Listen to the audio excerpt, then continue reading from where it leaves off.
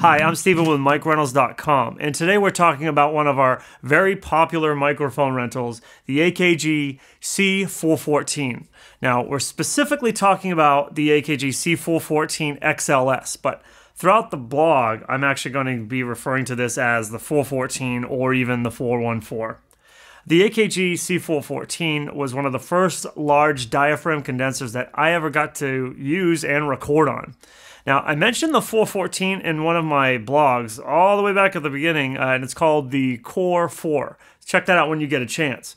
The 414 can be found in every recording studio that takes itself seriously. Now, because of its rugged build, the 414 not only is seen in studios, but also it can be seen on the stage for live events. It's considered by many to be the industry standard by which all other condenser mics are compared to. Now, for starters, the 414 is, like I mentioned, a large diaphragm condenser.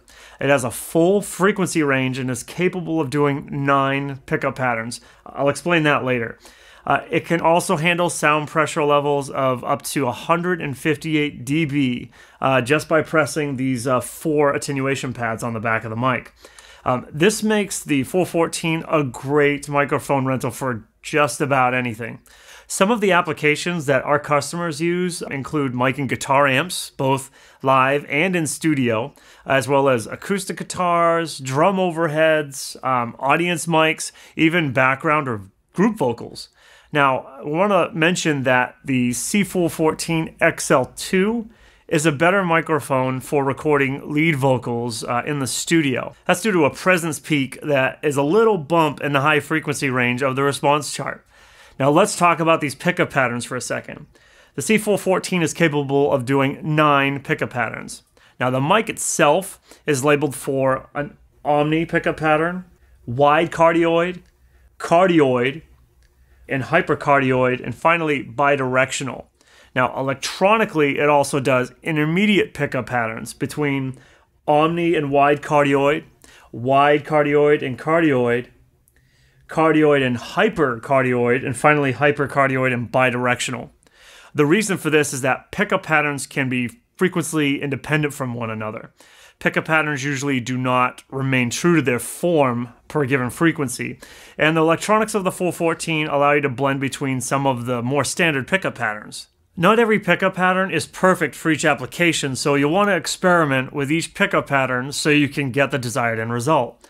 Now keep in mind to use the attenuation pad when miking instruments such as kick drums or guitar amps in order to prevent peaking. Now this mic has a peak hold red LED that will come on for about 3 seconds if peaking does occur.